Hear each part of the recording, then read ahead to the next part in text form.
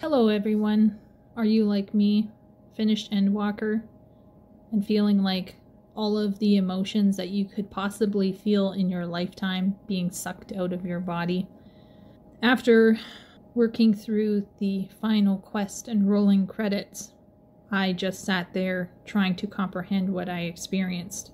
And so many thoughts crowded into my brain, it took me a little while to process it all. But now that I have been able to sit and think about it some more, and also start watching other people's responses to the same quests, I'm starting to think about a variety of topics related to Final Fantasy, specifically Endwalker. Today I want to have a look at Zenos. I want to consider the 3 ways that he really impacts the story, and the ways that we can look at him, the ways we can view his role in the story. After all, you might think, well, isn't he just the bad guy? And I would say, yeah. I mean, on the most superficial level, we can say he's the bad guy. He is what we would call the antagonist in the story, the person that the hero or the protagonist must fight. And at first glance, Zenos certainly is a very typical one-dimensional bad guy who has no sympathetic or complex reasons for what he's doing. He's just like a form of chaotic evil. But I started thinking about that final dialogue scene, and I started to look through it again, and I came away feeling that although the character of Zenos is, on the surface, rather simple, there's a lot more going on in how he was used and the way he was presented to us. So let's take a little closer look at one of the best villains of Final Fantasy XIV. So the first thing that we can read into Zenos is the obvious fact that he is a foil for the Warrior of Light. In literature, foil is used to describe a person that sets off the main character. Usually this is to make the main character stand out, or give the main character moments to shine, or to not shine, but to show themselves more clearly. And I think Zenos does play this part, which is so significant in the story. Without Zenos, I don't think we would feel the same specialness that we do at the end. After all, Zenos represents the complete opposite to us. Our character has found meaning in their life through friendships. As a result, our character is more focused on seeking peace and being a positive force in the world as best as they are able to. Zenos, on the other hand, represents the road not taken by the Warrior of Light. If this was an RPG, Zenos would be an example of a character that we could become if we took all of the negative choices. As a result, Zenos really does represent nihilism in its most vivid kind of sense. He has no goals. He basically is a negative force in the world, causing untold tragedies simply because he is pursuing an emotional high that he needs. But the thing is, Zenos is still a foil because he provides an obstacle for us. You know, up until that point in Stormblood, I felt pretty bamf. I felt like I was in control. Yeah, some trials and dungeons were really difficult and hard to get through, but overall, in the story, I felt like I was going to survive anything. But then Zenos came along, and suddenly I was doubting my abilities. I was doubting my ability to stay alive, and I was doubting my ability to save my friends. And in this sense, Zenos is really the only person who provides real competition for us. He's really the one that really makes you feel like there is real danger out there. And they set him early on in Stormblood because after ARR, you're feeling yourself pretty good. And after Heaven's Word, you're still feeling pretty good. But Stormblood is kind of where you get a smack upside the head, and it prepares you for a larger problem that is the final days of Meteion. But Zenos is more personal, and in that sense, that's where the real competition and the real annoyance and the real danger lies. He is that person that's always hanging over your shoulder, and he becomes a part of you to a certain degree. Therefore, we could imagine Zenos as black to our white, but that would be reducing him to a fairly obvious reading. We can look at him a second way. We could look at him as a reflection or as a mirror to our character in the story.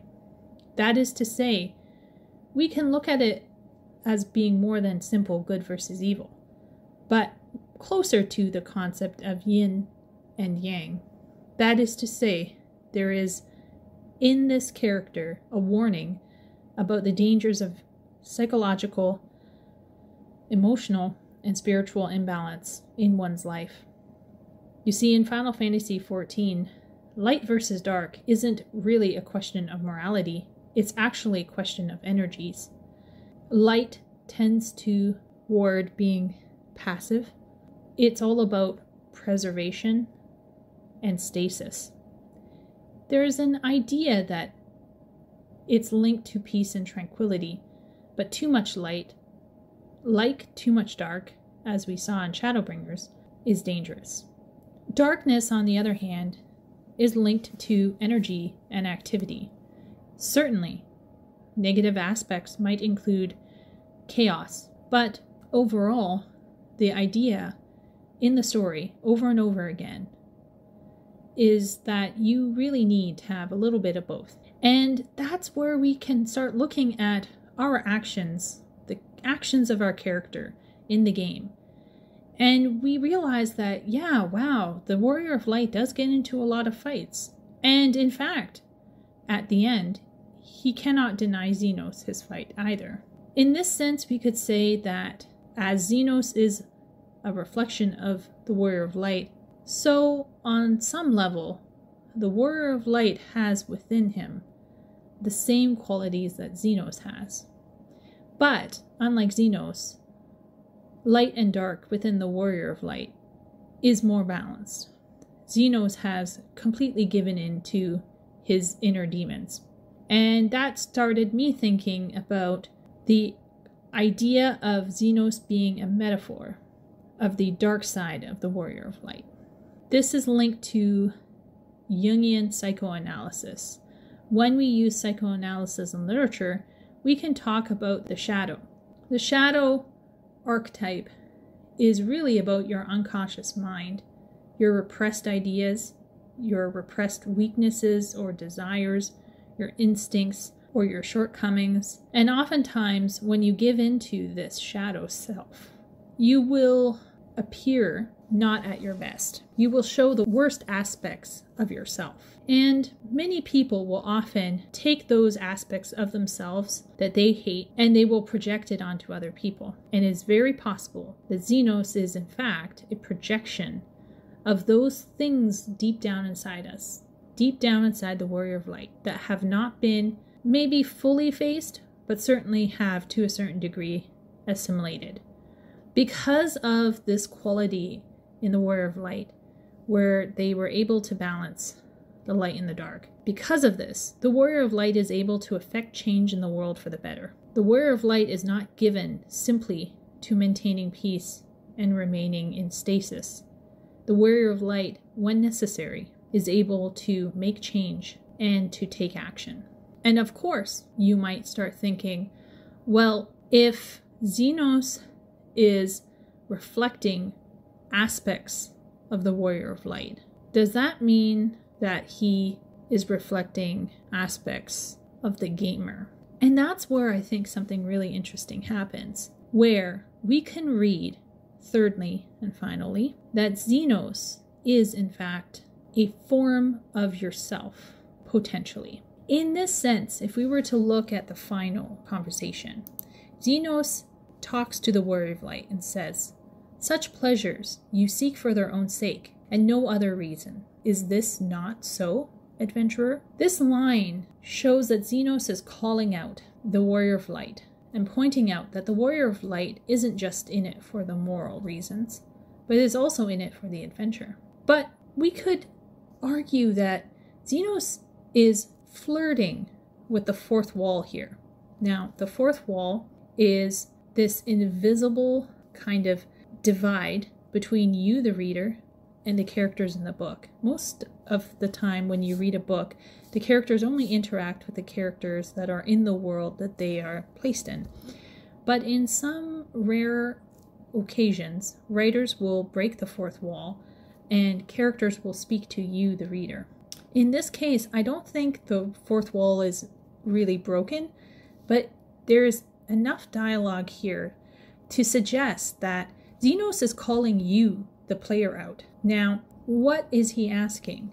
Well, he's asking, why are you fighting? Why are you playing this game? Now, the reality is that most of us, we are playing Final Fantasy XIV because it's fun, because we like the story, because we fell in love with these characters. But I think we can all agree that we don't really play video games for ethical or moral reasons. We don't actually think that when we play this game, we will change the world. Rather, we pursue these games because of either competition or accomplishment, and many of us, especially those who are more into hardcore raiding and getting all of the mounts and everything, many of us really pursue that sense of accomplishment.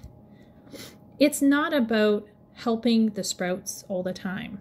It isn't always about helping people. It isn't always about thinking deep thoughts on existentialism. It's not always thinking about compassion or generosity. It's also about feeling amazing and powerful, because in our lives, we don't always feel that way. At least I don't anyway. So when we play Final Fantasy, we're pursuing it because we want adventure in our lives. We want to be heroes in our lives. We want to affect change in our lives. And we can roleplay that or practice that in the game. This makes Final Fantasy XIV a very special game in my opinion. But Zenos isn't afraid to call us out a little bit. He is offering a challenge to the player, to us, and asking us to consider how we are viewing this game, how we are viewing gaming and even conflict in our lives. I think there's a precedent for this already with the Dark Knight quests, because the Dark Knight is essentially a certain part of our psyche that we don't want to face. And I would argue that Zenos plays the role of embodying those worst attributes in all of their glory. So even though Zenos himself isn't multifaceted, he doesn't have any sympathetic or even very clear reason why he's doing what he's doing. He instead represents a concept about ourselves as gamers and ourselves as the Warrior of Light. He is a challenge as well, some viewers felt. He was a challenge to the Emmett Silk fans, because if you have one person causing tons of death for sympathetic reasons, it just feels more validated than someone who causes tens of thousands of deaths for very simple or no reason.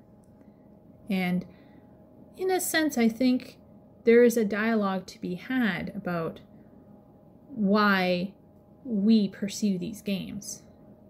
I don't think that the writers of Final Fantasy XIV necessarily meant this to be in the story, but it would be cool if they did, if only because it opens up a conversation about the role of competition and adventure and conquest in our lives. I think we all need to have it. The problem is that Zenos is an example of someone who is simply given over to it. This person has very little balance within themselves, and having given into their shadow entirely, with nothing really to fill in the gaps, he is a warning to us that balance in our life is key, not just as the warrior of light, but also as gamers. So what did you guys think about Zenos? Did you guys feel sad when he was left alone there lying on the ground? I wonder if he's actually dead, to be honest. I could see him coming back in a couple of expansions to do something crazy again. I definitely believe that we saw something happening within Zenos in Endwalker, where he began to realize he had made some mistakes and that he was willing to meet us literally part way. On the other hand, I don't know if Zenos will really go anywhere beyond this. But even if this was his swan song, I think he provided us with a lot of things to think about that makes his contribution to the story supremely important. Just like Emmett Selk, Vothri, Ilberd, all of these people provide us with different reasons why someone is going to be, go evil. I think Zenos does something really different. Instead of giving us something sympathetic where we start to feel bad, he's like, no, I'm just the worst part of you, and I'm here. And you have to beat the worst part of you in order to move forward.